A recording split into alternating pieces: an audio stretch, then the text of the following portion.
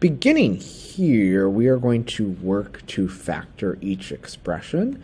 Now, of course, as a reminder, to factor an expression or a number means that we're writing the expression or number as a product of its factors. So with this 2x squared plus 9x plus 7 expression, and with any factoring that we want to do, our first step should always be to factor out a greatest common factor of all of the terms first of all. Now with this example here and then also some of these other earlier examples, we're not going to have to concern ourselves with that, at least yet, and we can double check that at least with this one right here, because 2, 9, and 7, they're only divisible by 1 as the greatest common factor, and then x squared, x, and then there's no x. So clearly there is no common factor other than a 1 of the terms, so we don't need to worry about factoring out a GCF with this one. So if we're going to try to factor 2x squared plus 9x plus 7, then we want to at least have something times something, and then maybe times something else, and like you can have as many factors as you want, right? But at least you need to have at least 2 factors here, and we might try to do this similar to what we've done before, right? Because you think, okay, well, like, you know, we can do x times x, but x times x equals x squared, right? Or 1x squared. And if we want to create an expression that's still equivalent to 2x squared plus 9x plus 7, you can't do 1x times 1x, right? So as we're factoring, we're going to restrict ourselves only to using just whole numbers, just integers. So that makes it a little bit easier for us. We don't have to use decimals or anything. So what we could maybe explore is doing 2x, right, and then times 1x, because that does equal 2x squared. So if we explore that possibility then let's maybe make that be a 2x, and then the other thing in parentheses has just a 1x. And then if we think about, you know, some foiling that has to happen to make this equal to 2x squared plus 9x plus 7, everything's positive, so we definitely want a plus and a plus. So isn't it going to be true that whatever number is here, that when it multiplies with that number right there, that's the only part of the foiling that's actually just going to give you only a number, right? Like no variable involved. So it means that those two things have to multiply and equal just that number of 7 right there, right? So we'll have to think about what possibilities will give us that. But then in terms of this part of the FOIL right here and this part of the FOIL right there, right, that's going to create some x terms that will combine together to equal the 9x.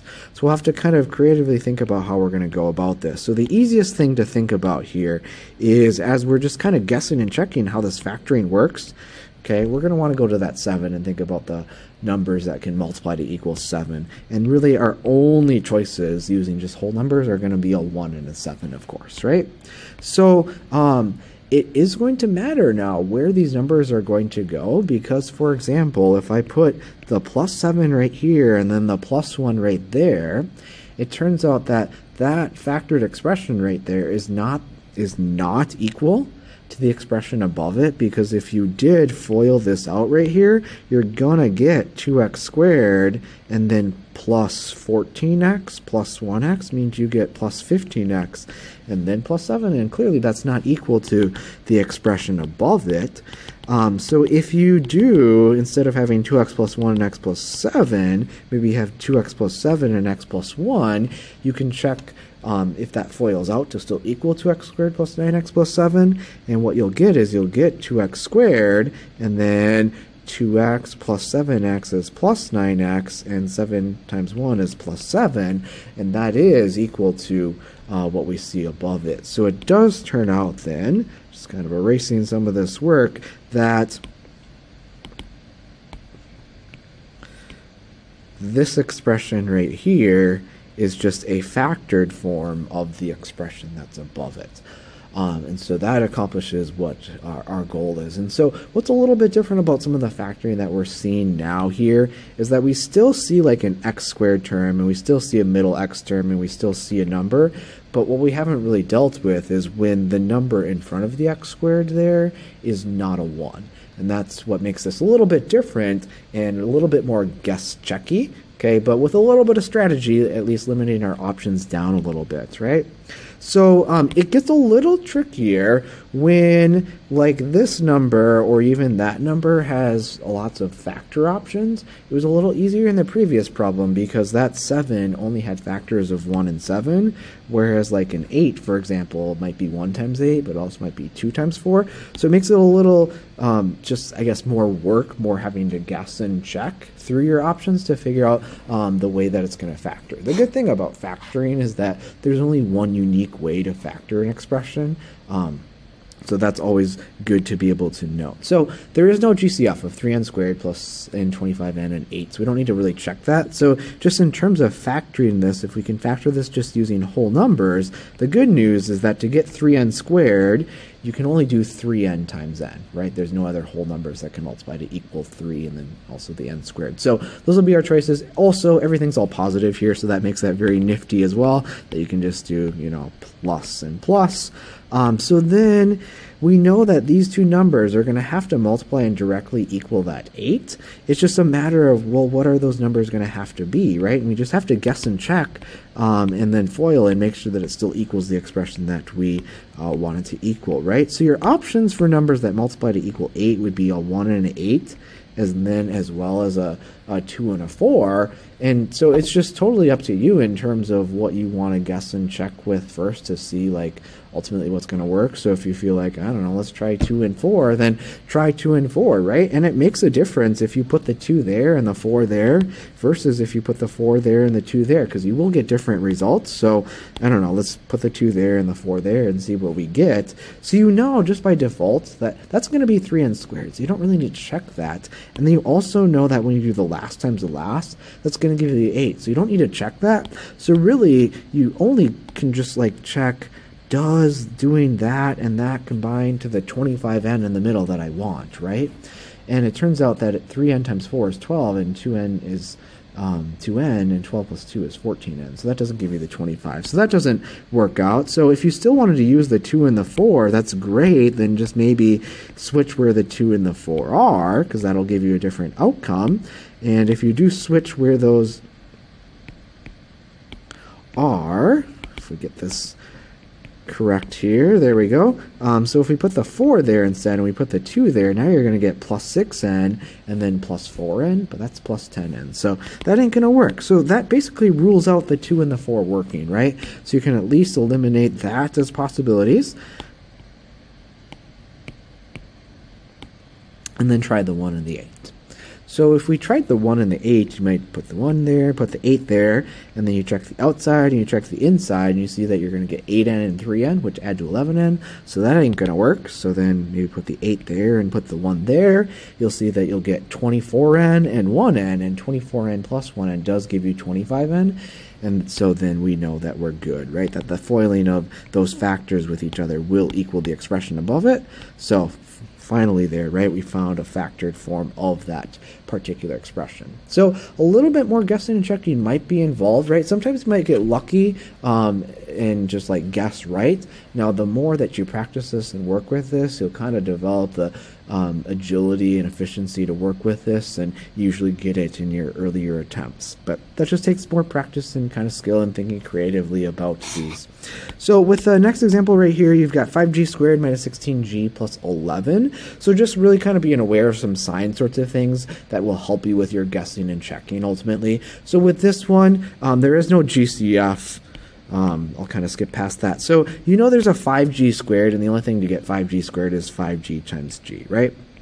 So you'll at least kind of know that. Now, because when you multiply these two things, you want it to equal positive 11, then, okay, well, it has to be 11 and 1, right? That's the only thing that times equal 11. But also you have to acknowledge the fact that that middle is a negative, which does then tell you that exactly, don't you have to have two subtractions then, right? Because you need two negatives to multiply to equal that positive 11. So that's really helpful for you if you can pick up on what the signs have to be, if it's plus plus or if it's plus minus or minus minus. That's something that you should always be looking to figure out every time you're trying to factor here. So we definitely know that like 11 and 1 have to be the numbers. Those are the only whole numbers that multiply to equal 11. And it's just a matter of like guessing and checking. That's not going to work, and you should know that because that's like negative 55 and then negative negative 1, like that's not going to get you close to negative 16, right? Because you actually get negative 56g.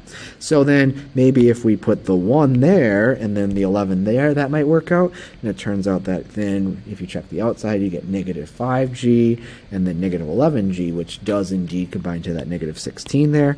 And so then we're good there. So just really kind of some sign things, plus minuses really to be aware of. That's different in that particular example. What's different in this example right here is I want you to be aware, mostly kind of with the negative in front. So I've talked about, and we need to recognize that whenever the leading term, so the term with the highest exponent, as negative, you should always factor out a negative first. So there isn't a GCF of these terms, but because of that negative, you should definitely factor out a negative 1 from all of the terms first. So if I just factor out a negative 1, I don't need to write the 1, I just write a negative. We know it means a negative 1 times. You get then a positive 6c squared minus 11c plus 3 inside of this parentheses right here, right? That negative would distribute to. Then from there, this expression inside the parentheses, that quadratic expression, you're going to want to try to factor that down into a product of a couple linear factors. So what's also kind of different here now is that then if I do try to factor that down a little bit further, is that in order to get this 6c squared right here, you actually have some options. Because you could do 1c times 6c, but you could also do 2c times 3c. You really aren't going to know like what's going to work until you just guess and check and you run through the options. Now the good news is that that's a 3. So the only thing that can multiply to be a 3 is a 3 times 1, so that's really helpful. And then also what's really helpful is that you have a plus at the end there and then a negative in the middle. So for sure, like you know this is going to have to be minus minus, so that's also really helpful. And then I guess, I don't know, put a 3 here and then put a 1 there because you know those are the numbers, and then it's just a matter, I guess, of, you know, is it 6c times c or is it 2c times 3c, and then like where do those actually go, right? So it just, you kind of have to guess and check and find the one that's going to ultimately work out, right? So I don't know, let's try putting, how about c there, and then that means this has to be 6c, right? And then FOIL that out. So you know that that's going to give you 6c squared, so you're kind of good in that aspect, and then you're good right there with the last times the last. You really just have to check the inner and the outer, right, to make sure it combines to be a negative 11. So when you check that, based on how we have it here, that's minus 3c, that's minus 6c, that combines to negative 9. We want negative 11, so that's not going to work. So we're going to have to maybe change where the c and the 6c were. So maybe if we put the 6c here and the c there and we check that, now we get negative 1c and negative 18c, which is negative 19c, not negative 11. So that should rule out then that c and 6c is not going to work. So then we might want to explore 2c and 3c. So I don't know, maybe put the 2c there. That's going to give you negative 6c, and then negative 3c, that's negative 9. So that's not going to work out because that doesn't add to negative 11. So then maybe switch the 2c and the 3c around. So put the 3c there and put the 2c there, and then you can check and see, okay, I get negative 9c, negative 2c there, right? That gives you the negative 11c when you combine the like terms in the middle. So finally, right, after some guessing and checking, and it's going to take several attempts for some of these, you get a factored expression. Now, I do want to note that these like tealish parentheses here are probably kind of unnecessary. You could really kind of just erase those and really just treat this as like a negative 1 times this linear term times this linear term. Like that's the factored form of this expression. So I'll highlight that stuff right there, and that gives you the factored form of that particular expression there. So with the rest of the examples on this page right here, I'm not going to spend the time going through all of this because obviously this takes a lot of time, but just be aware of really sign sorts of things, and then also what your possibilities are, kind of limit yourself to those possibilities, and then you just have to work your way through the guessing and checking. So for example, things to kind of think about as you're starting this one is, like, it's really easy to know that it has to be just 3m times m, so that's good news. Then you also have to think about the fact that, okay, if that ends with a negative, right, then you're going to have to multiply two things, one of which that's positive and one of which that's negative. Now, however, it's going to make a difference, a huge difference, if you put a plus there and a negative there, because it might not be right. You might actually have a negative with the 3m and then a positive with the m. Okay, so then you're going to have to start exploring possibilities with where the pluses and the minuses are ultimately going to go. Okay, and then there's also going to be some options with that being a 4, because you could do a 4 times 1, and you could do a 2 times a 2.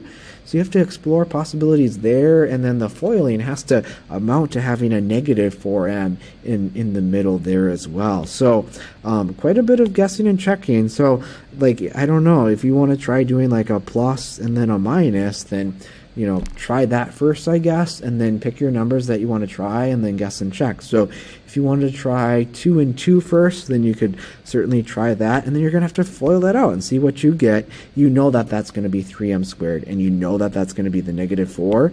So really what matters to check is, do I combine to the negative 4m? So there you get the negative 6m, there you get a plus 2m, negative 6 plus 2 is negative 4. Hey! So on that attempt, actually we got it kind of on the first try, but there was some strategy, though, involved with that, though, right? And so the more you work with this and the more, you know, strategy you come into this, the quicker you'll get it as you're guessing and checking, or at least maybe on your 4th attempt or whatever, you might be able to get it factored completely.